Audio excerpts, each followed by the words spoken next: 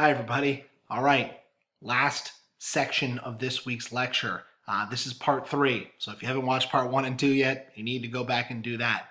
I left us off with this image, talking a little bit more about Imperial China, which had gone out in around the 16th century and built a larger empire uniting different regions of what had formerly been parts of China under a single rule. And so the Chinese and the Qin were interested in building this larger empire by incorporating people who they saw as inherently Chinese and sharing a very similar background to their own. And I ask you to think, this is what we're talking about in our primary source discussion this week, but think about the way in which religion factors into these different empires that we're talking about. The textbook tells you a little bit about how the Catholic Spanish, practiced conversion of indigenous people as a major part of empire building. To a lesser extent, the British are going to do that as well, creating a Protestant empire in the Americas. They weren't as interested in evangelizing to native people as the Spanish, but they definitely do parts of it. Harvard College, established in New England, in Boston, was originally had a very large Indian school that was meant to proselytize to the native people. So you can see it there in the British Empire. And when we shift into Asia, there is a religious component to empire building as well. The Russians, of course, are going to bring Russian Orthodoxy with them as they move into Siberia.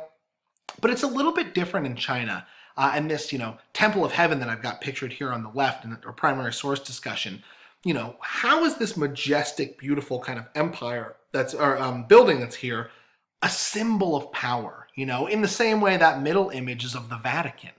How are religious symbols used to enforce empire is something you should think about when you're responding to our primary source prompt this week, because religion is a major tool in empire building, and it's used in the Americas, it's used in Asia, and to an extent, even though it's not a Christian religion, there is a lot of similarities between this Temple of Heaven here and something like the Vatican and the religious message that was brought by Christian colonizers to the New World. So think about these connections, right? This is where we can see the major theme for today's class and for this week's lecture, is that there are similarities and there are differences, and recognizing them is incredibly important.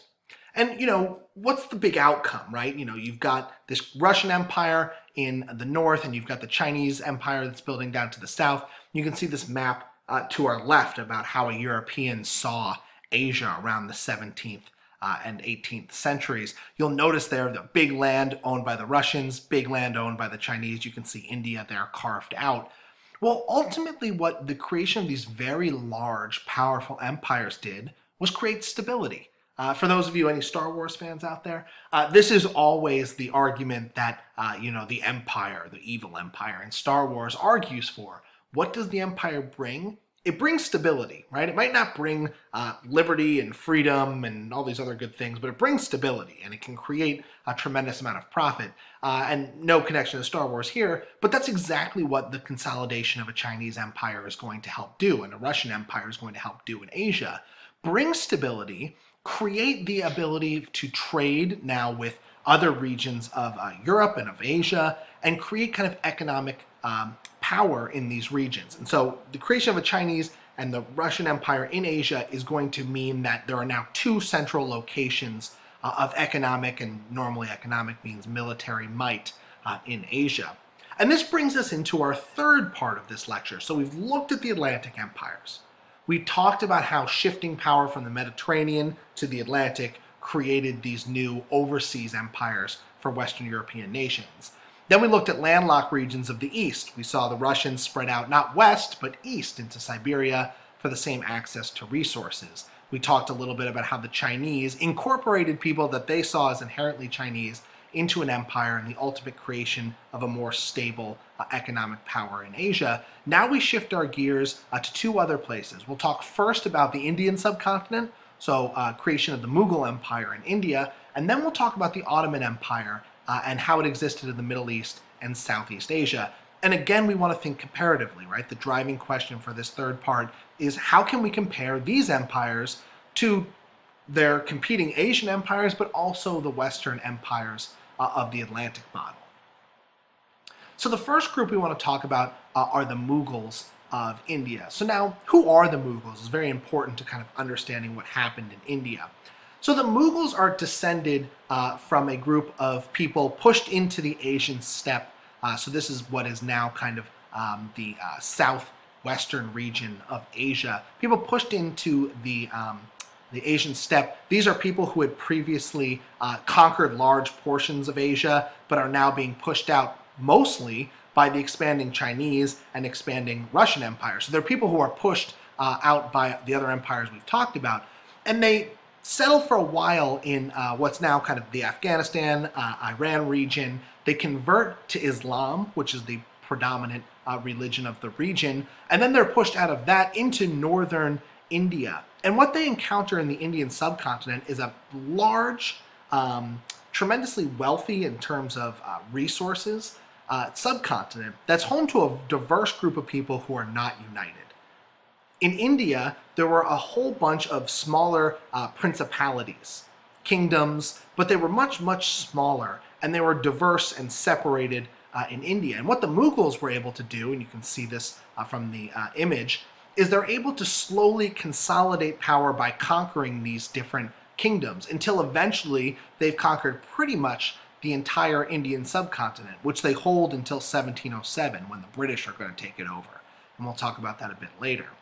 But the Mughals, you should recognize, they practice Islam. They are Muslims. The people who they encounter, these traditional kingdoms of India, are not. They're Hindus, right? Or they practice Zoroastrianism, some of them.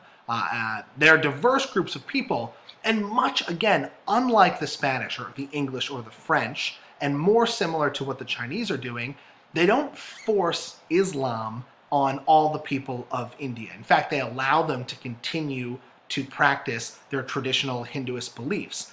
And what this means is that they're able to foster an incredibly vibrant and incredibly diverse intellectual atmosphere in the courts of Mughal India.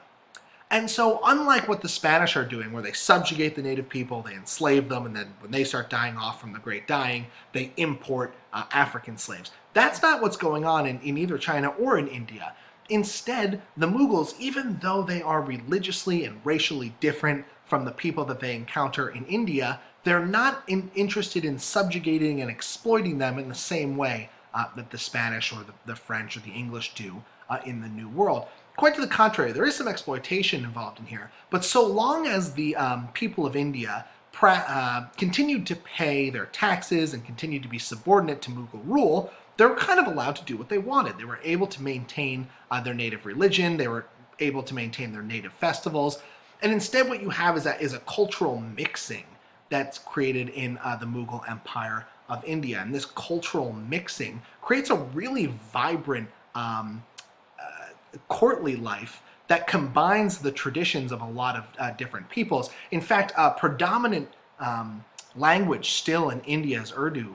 And Urdu is the mixing of traditional Indian languages and the Arabic language, and you create this Urdu, which has elements of both languages in there. And this was one of the major languages that was spoken in the Mughal court. And so there's still really remnants of the Mughal Empire. Like I said, it'll be the British actually who will exploit the problem. The problem with Mughal India is that there were some within Mughal India who didn't like this mixing on both ends. There were Hindus who didn't like mixing with the Muslims, and there were Muslims who didn't like mixing with the Hindus. And what the British do when they come to India is they recognize this, and they're able to use the Hindu people of India to drive out the Mughals. They'll side with the British and eventually find out the British didn't have their best interest in mind. But don't worry, we'll get there. That's for another day. And so this really vibrant court of Mughal India is the difference we want to focus on. You know, they practice conquest, right? It's through war that they're able to colonize, or I guess incorporate, much larger portions of India. But unlike what's going on in the New World, they're going to incorporate the native people and really kind of keep a culturally diverse court going. And this creates a tremendous, not just economic profits, right? They're able to benefit from control of large resources in the Indian subcontinent, but they're also able to foster a really vibrant education system. They're able to incorporate traditional Islamic knowledge with traditional Hindu knowledge and create a very advanced scientific society through the incorporation of different ideas. And the remnants, if you're thinking, okay, well, what can I see? What can I see in India of the Mughal Empire? Look at the Taj Mahal, right? Taj Mahal, you can recognize some traditional Islamic architecture there, but it sits in India. This is a vestige of the Mughal rule in India. And so this creates another economic powerhouse in the Asian continent. But you should also notice, in the same way that an expanding Chinese dynasty butts up against Russia, an expanding Mughal dynasty in India is going to butt up against China. So you have the creation of these new empires, you have the creation of economic stability, but you also have some growing rivalries. And these rivalries will become important as we kind of play out global history going forward. So let's change our emphasis to one last empire. We've got the Atlantic empires, we've got the growing Russian Empire, we've got the Chinese Empire, we've got Mughal India. The last one we have to look at is perhaps one of the largest and most powerful at the time, and this is the Ottoman Empire. Really, if we're going to tell the story of world history from about the year 1500 to 1700, we should have started with the Ottoman Empire, right? It's the Ottoman capture of Constantinople, modern-day Istanbul, in 1453. That's a turning point that shifts power from the Mediterranean to the Atlantic in Europe. But the Ottoman Empire was, by the 17th century, really beginning to slow down in its territorial advance.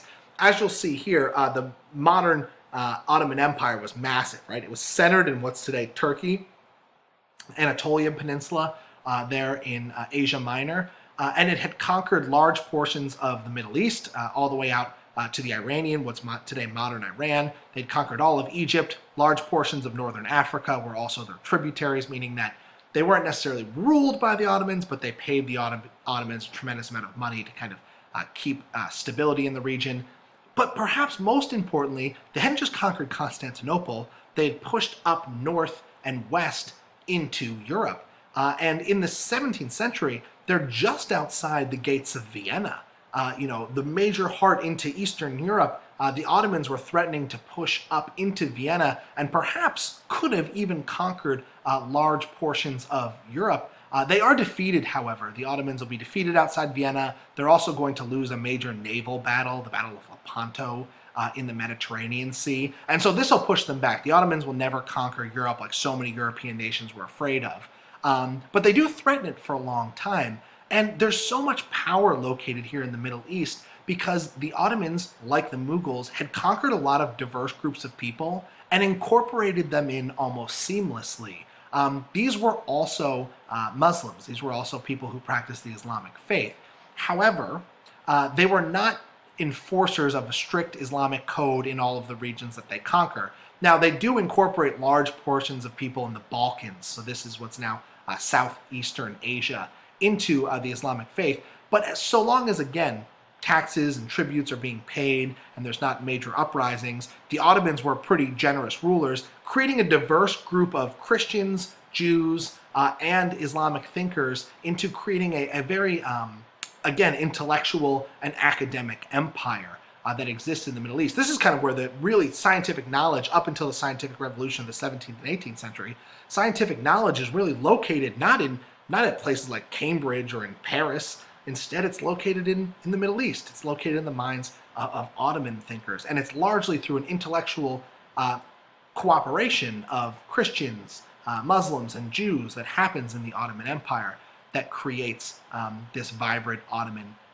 court system and educational system. So, again, where do we see this?